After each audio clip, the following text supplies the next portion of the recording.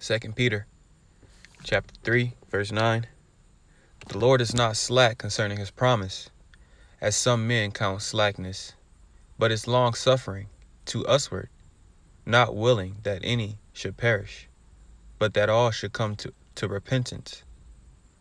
But the day of the Lord will come as a thief in the night, in the which the heavens shall pass away with a great noise, and the elements shall melt with fervent heat.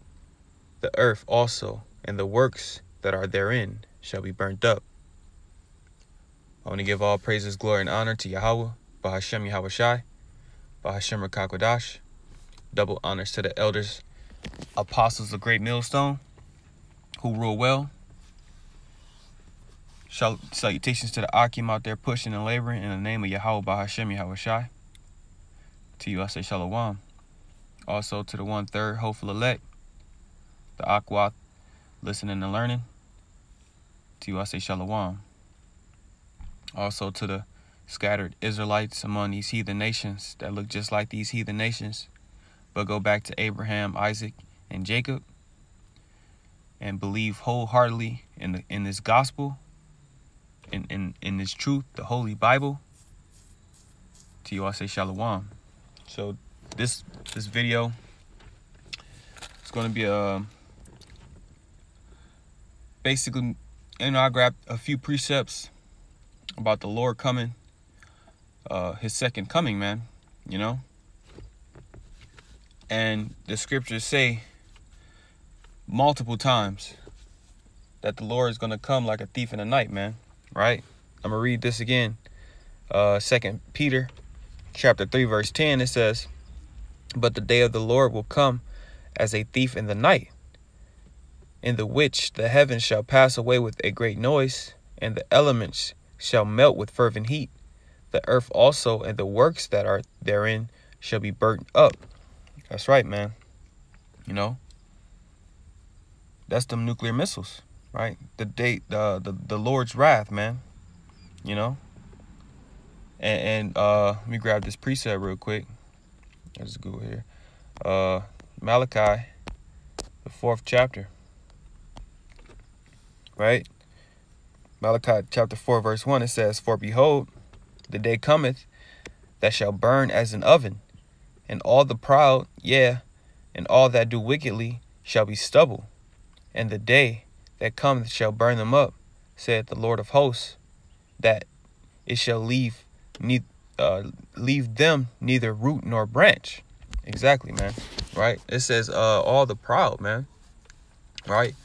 Who's the most proud people on this planet right now, man? You so-called white people, man. You Edomites. Right?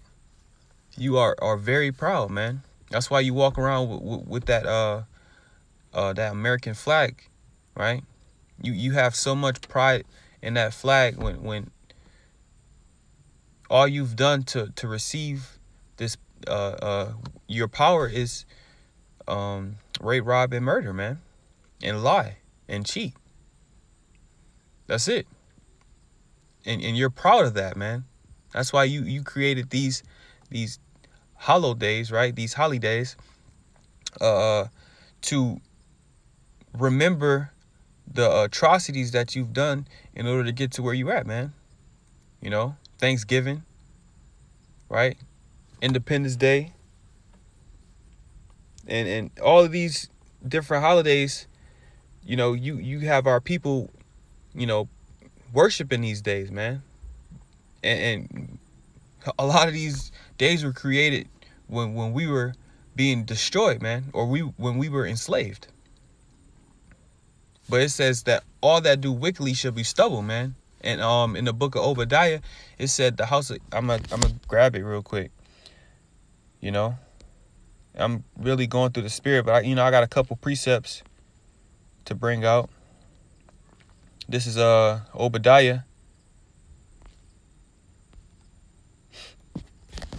verse 18. It says, and the house of Jacob shall be a fire, and the house of Joseph a flame, and the house of Esau for stubble, and they shall kindle in them and devour them, and there shall not be any remaining of the house of Esau, for the Lord hath spoken it. Right. Hey, Esau, you're just double, man. Right? To be burnt up. Right? And the Lord is coming, man. You know? He's coming quickly. This is 1 Thessalonians chapter 5, verse 1. It says, "But of the times and the seasons, brethren, ye have no need that I write unto you, for yourselves know perfectly that the day of the Lord so cometh as a thief in the night. For when they shall say peace and safety, then sudden destruction cometh upon them, as travail upon a woman with child, and they shall not escape."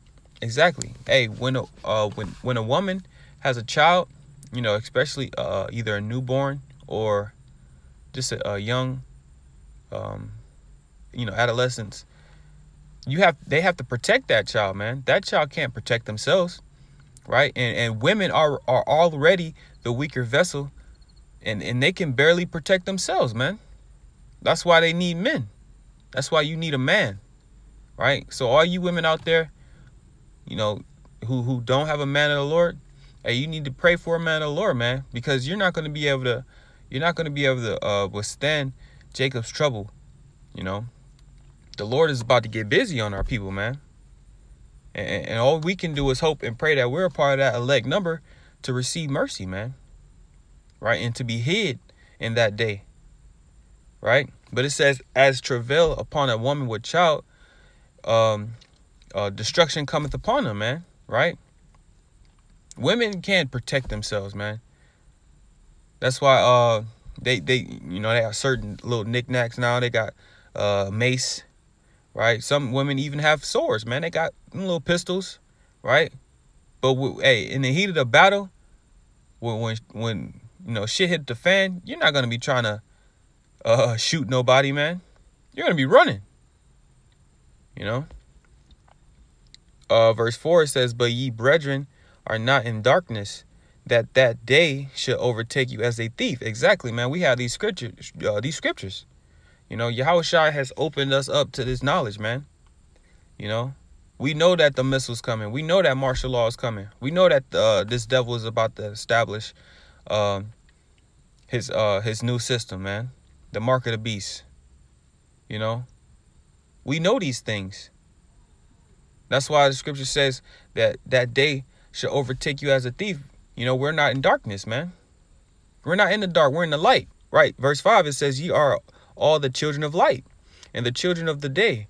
We are not of the night nor of darkness. Therefore, let us not sleep as do others, but let us watch and be sober." Exactly, man.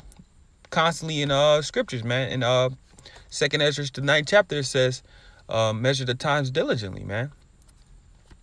You know, and how do you measure the times diligently in itself? You gotta stick to the prophecies, man.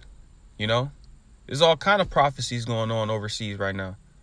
You know, with Gog and Magog, and them, you know, the Russians. They're supplying these nations, man. You know, and now Turkey is in cahoots with Russia, so things are rolling, man. The Lord, he put he lit the wick, and it's all just a matter of time before that you know, that final prophecy blow up, man. It's all just a matter of time. So this is Revelation chapter 3, verse 2. It says, "Be watchful and strengthen the things which remain that are ready to die, for I have not found thy works perfect before the Most High. Remember therefore how thou hast received and heard, and hold fast and repent. If therefore thou shalt not watch, I will come on thee as a thief, and thou shalt not know what hour I will come upon thee." Exactly, man. The Lord said, watch, hold fast and repent, man. Right? We have to make sure that you know, we keep our garments, man. You know, holding on to this truth, holding on to this knowledge, man. First and foremost, the names of Yahweh Shem Yahushai. Right? Because what? Proverbs 18:10 says, "The name of the Lord is a strong tower. The righteous runneth into it and are safe." Right? If you're not calling on the name of the Lord anymore, hey, what are you going to do in those days, man? You know, who are you going to call? So first and foremost, we need to make sure, you know, we're meditating on the name, and we're meditating on these scriptures and practicing and rehearsing the righteous acts, man. You know, keeping our garments as clean as possible, man, and asking the Lord to forgive us for our sins. You know, this is Revelation chapter 16 and verse 14. It says, "For they are the spirit of devils working miracles." Oh, Salakia, verse 15. It says, "Behold, I come as a thief. Blessed is he that watcheth and keepeth his garments, lest he walk naked and they see his shame." Exactly, right? It says, "Blessed is he that watcheth," man. Watch what? Watch for the prophecies, right? Once these heathen nations start ganging up on the whore, you know. Hey, what the scriptures say? The 10 horns shall hate the whore, man, or the beast shall hate the whore. You know, because why? Hey, the bitch is proud, man. Hey, I can't stand a proud woman, man. You know, with her nose up in the air. You know, as if she, you know, just untouchable, right? She's just the baddest bitch ever. You know, I like just. Whenever I see it, man, I can smell it, man. I can sense it, you know, and it's unattractive, right? So imagine if you got this person boasting, right, talking all this mad, you know, mad crap. Like, hey, you can't touch me, right? If you touch me, you gonna get jacked up, and then they get popped in the mouth and knocked down. And now they bawling out crying, man. You know, and that's what's going to happen to America, man. America is writing a check that his ass cannot cash, man. You know. But, hey, that's prophecy, man. Right? Because the scriptures say, "A house divided shall not stand." You going against your own allies, man. You going against your own people. You know. And it's beautiful. The water Yahweh Shem Yahushua, you know. Blow this place up, please. You know. So the missiles are coming, man. It says Revelations 22:7. It says, "Behold, I come quickly. Blessed is he that keepeth the sayings of the prophecy of this book." Yeah, exactly, man. How do you keep the sayings of the prophecy of this book? You have to continue to study. You have to continue to read, making your videos. Right, going on the highways and byways. In Matthew's 22 chapter, or the 22nd chapter, right, it says what? "Go ye out on the highways and hedges, and bid as many as you can find to the marriage," man. And it also says that in Luke, man. Right. So we have to keep the sayings in this book, man, to the best of our ability. Because the Lord cometh, he's coming quickly, man. It said, "Behold, the first and second war are past, and the third come quickly," man. Hey, that third war is right around the corner, man. You know. This is the last script I got. This is Revelation chapter 3, verse 11. It says, "Behold, I come quickly. Hold that fast which thou hast, that no man take thy crown. Him that overcometh will I make a pillar in the temple of my power, and he shall go no more out. And I will write upon him the name of my power, and the name of the city of my power, which is New Jerusalem, which cometh down out of heaven from my power, and I will write upon him my new name. He that hath an ear, let him hear what the Spirit saith unto the churches." Exactly, man. It says, "I come quickly," man. That's Yahweh Shai speaking, man. He said, "Hold that fast what thou hast." Like, whatever you got, man, the Lord gave you 5 talents, and you making your increase, hold that fast. You got 2 talents, hold that fast, man. You got 1 talent, you know, make that increase, man. And it says, "Let no man take thy crown." Hey, that's you as well, man. You know, you be yourself. You know, different spirits, you know, plaguing you, seducing you to go off, to blaspheme, right? Whatever it may be, man. That no man may take thy crown. Not even yourself. That's why we need a savior, man. That's why we need Yahweh Shai. Because hey, we can't do this on our own, man. We need our king, you know. He's our king. The Lord chose him to rule over us, man. And we have to follow him. We have to, hey, the scriptures say, my sheep hear my voice, right? Day of Israel is not Salak. I don't know. Let me see if I can grab that real quick.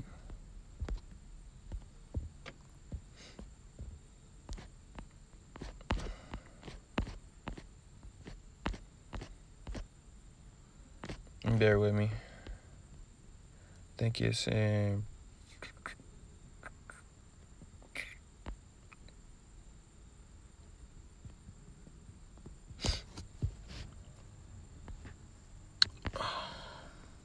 I'm trying to remember how it goes. Let me Google it. Oh, they.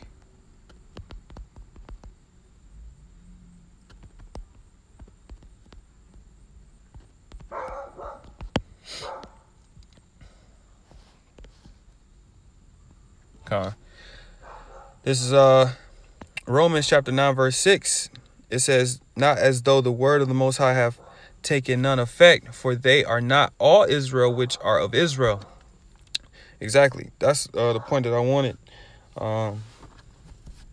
Basically, hey, when I said quoted, my sheep hear my voice, right?